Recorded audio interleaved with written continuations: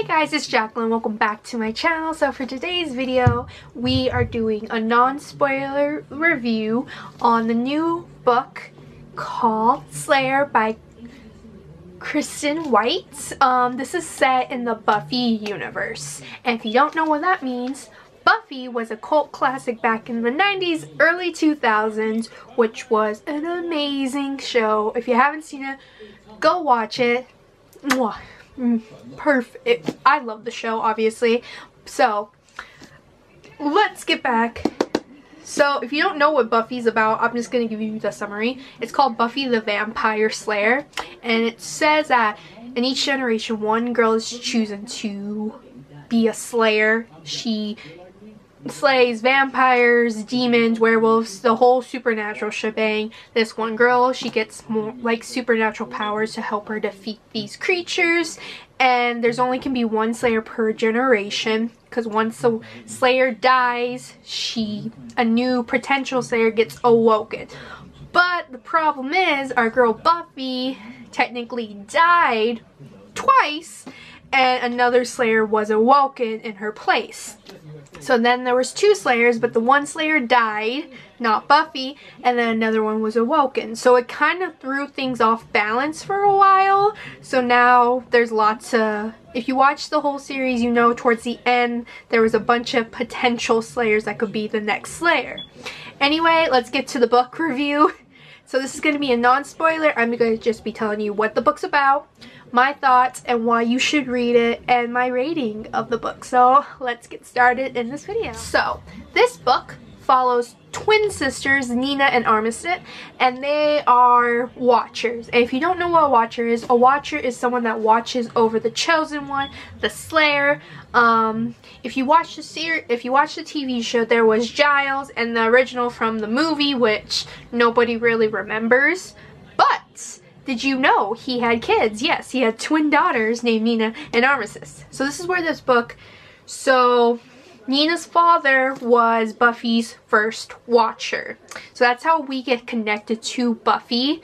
Anyway, these girls have been raised in the Watcher community, which is a boarding school for Watchers. They teach them research about demons, about the supernatural world with magic. But our story takes place where Buffy, doing her Buffy thing to save the world, cuts off magic from our world. So it's 2 months later, there's no magic. And this is just the aftermath of that. But turns out our girl Nina just got woken up as the Slayer. The last Slayer. She is the last chosen one. That is it. So, without giving too much away, there's twins who are connected to the Buffy universe. Nina, she's like a lost little girl, and she has all this ability now, but she was always been babied by her sister Armistead, who is kind of like the muscle. She's ruthless. She always protects her sister. So there's that, and they're really opposite, but they care for each other very deeply, and it shows in the book. Let's see what else. So my thoughts on this book. This book was so good. I gave it 5 out of 5 stars. I fell in love. I was really hesitant towards picking this book up because it was based on in the Buffy universe, and as someone who loves Buffy dearly, I really hope they didn't she didn't mess it up or something. But no, I really enjoyed it. It was good. It reminded me of Buffy, which was really fun. There was Buffy references, if you're wondering. So good. Why you should read this. 1, hello, vampires, yes please. It's kind of like there's a love interest. Yeah, we can't have a YA book without some love and dovin', if you know what I mean. But this book was really interesting. I loved it. I can't wait for book 2 because this kind of leaves off a cliffhanger, which, ooh, I can't wait for the next one. And fun fact, the author, I tweeted her and she tweeted back. I was acknowledged, guys. Your girl was acknowledged. Yeah. Anyway, so this was my non-spoiler review on SLAYER, which came out January 8th. It's in stores now, so go pick it up.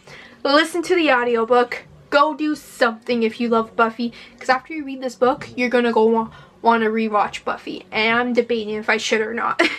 But yeah, that's it for this video. I hope you guys like it. Don't forget to like and subscribe to my channel, City of Books. My book city is growing every single day. Until next time, I'm Jacqueline, and bye!